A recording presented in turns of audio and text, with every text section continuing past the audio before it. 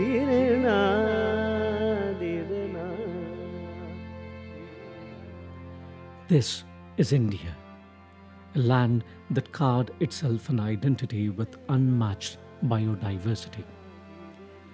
In a little over 3 minutes, we are about to explore a rare jewel nestled in the beautiful mountains and valleys of Western Ghats.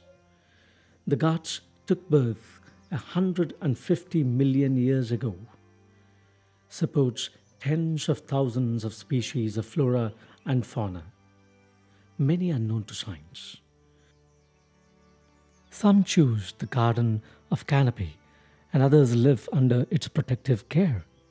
The lives that these denizens of our jungles lead are astonishingly diverse. Some beatbox through the night.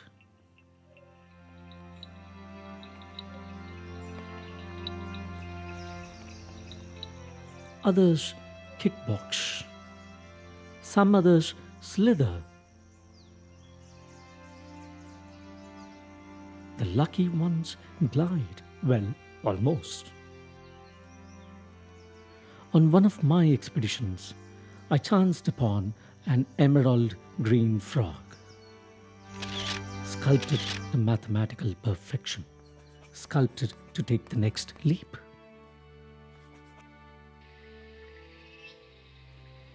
Malabar gliding frogs belongs to a family of old world tree frogs.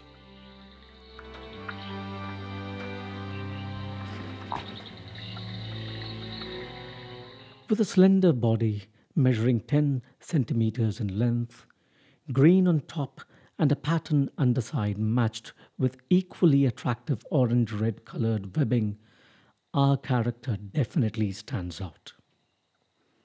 And the stage is set when monsoon comes calling to live up to their name. Before they begin the chorus of beatboxing, they descend from their treetop perch, and there lies their penchant for parachuting. Here I have with me stone in one hand and a paper glider in the other.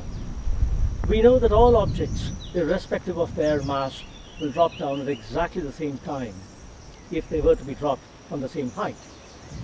But that only if it is not going to be dragged by air. And this stone will effortlessly fall, while this glider has all the properties to gracefully cut through air. Pioneering work by Professor Mimi Cole and her students has led to the conclusion that evolution has favored maneuverability over aerodynamic stability.